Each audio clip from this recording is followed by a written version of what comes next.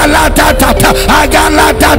decree that clarity by the Holy Ghost in our minds and our thoughts. Our minds renewed by the word of God. Revelation knowledge keeps growing big in your heart until nothing else matters.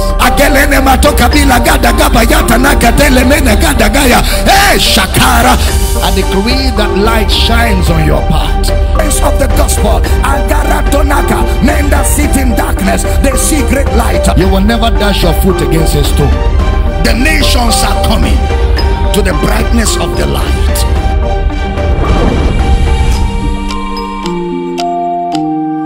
And I, brethren, if I yet preach circumcision, why do I yet suffer persecution? Then is the offense of the cross ceased. If I start preaching legalism, which is circumcision, and not the cross, then the offense of the cross ceases.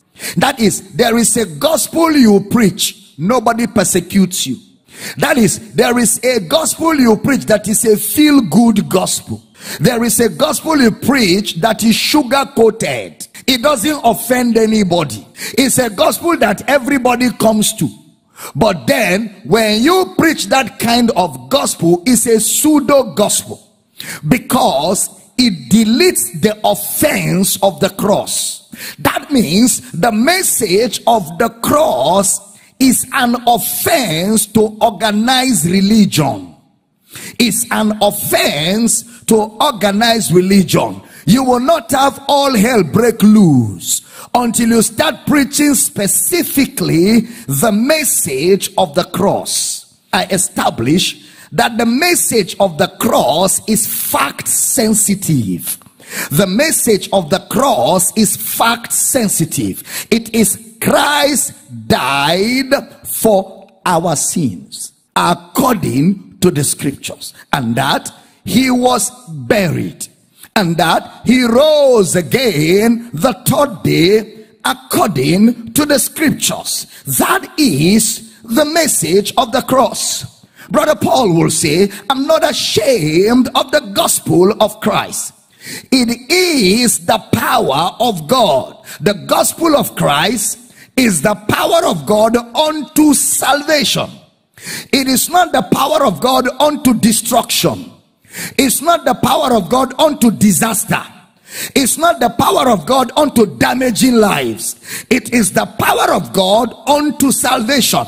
But what saves is the gospel of a man. The gospel of the man Christ. Which means the message of the cross is the message of a person. That's why Paul in Romans chapter 10 verse 14 will say, how can they believe on whom? So there is a whom you're supposed to preach. How can they believe on whom they have not heard? So what they ought to hear is about a whom. The gospel is not the message of breakthrough. The gospel is not the message of motivation. The gospel is not the message of prosperity. It is the gospel of Christ. The message of Christos. What is Christ? The name of God's humanity. Christ died. That's the gospel. He was buried. And the complete gospel, he rose again the third day according to the scriptures. Which means that the preaching of the gospel is not the preaching of freebies. Come to Jesus, your problems will be over. Come to Jesus, you'll be free. Come to Jesus, things will happen to you. No, it is the message of a person. And what is the content of Jesus? He shall save his people from their sins. He didn't say he shall save his people from poverty. He didn't say that. He didn't say he will save his people from struggling. He shall save his people from their sin. The message is specific. Somebody said to me, well, Dr. Damina, wouldn't God supply things to people? Well, he does. He does. He makes his rain to fall on the good and on the bad. He makes the sun to shine on the evil and on the good. But even with the miracles, no miracle is eternal apart from salvation. if you are healed today, you will be sick another day. Jesus raised Lazarus from the dead after 4 days. Is Lazarus still alive? Which means he died again. No miracle outside salvation is permanent. So we can't be wasting our time on temporal things when there are eternal realities. So the gospel is the message of Christ. Please, that's very important. Look at Galatians chapter 6 verse 14. But God forbid. Hallelujah. But God forbid that I should glory save in the cross. My glory is in the cross of our Lord Jesus Christ, by whom the world is crucified to me, and I to the world. I do not glory in things.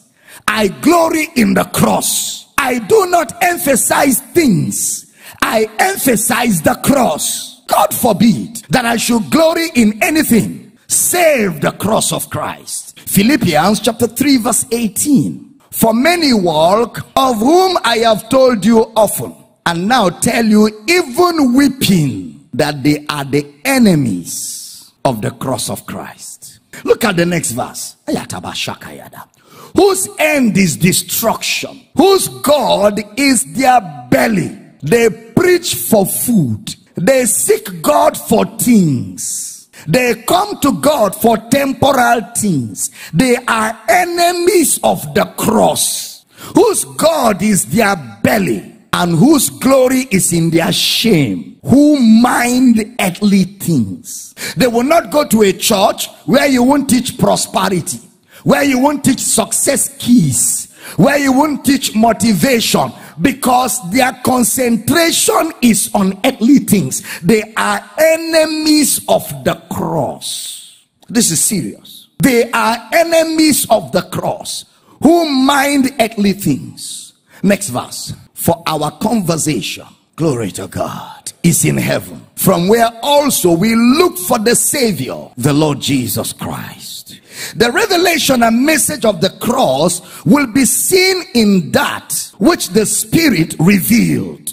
It will be seen in that which the Spirit revealed concerning the sufferings of Christ and the glory that will follow. The cross reveals the desire of God. The cross reveals the intent of God. The cross reveals the purpose of God.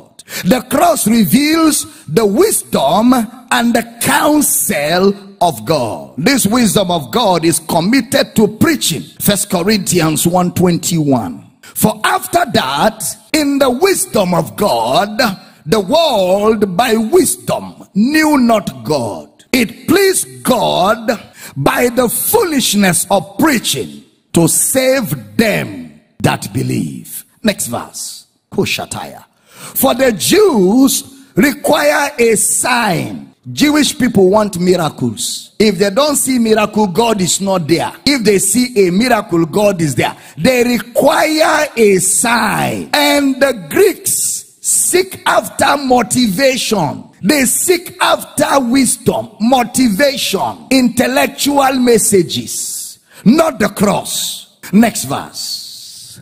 But we preach Christ crucified. Kashotanama.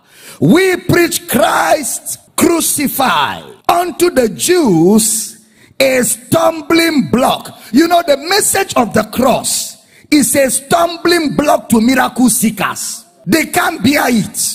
The message of the cross irritates miracle seekers. They can't understand why instead of giving them miracles, you are telling them about Jesus died, he was buried, on the third day he rose again. It's a stumbling block to miracle seekers. And unto the Greeks, the message of the cross is foolishness. How can you say he came to save people and he died? What kind of savior will die? No wonder they told him, come down from the cross and we will believe you. They can't take the cross. The message of the cross is the content that the laborer takes to the harvest field. The message of the cross is the content that the laborer must carry to the harvest field, because that is the message that saves. But unto them which are called, both Jews and Greeks, Christ the power of God and the wisdom of God.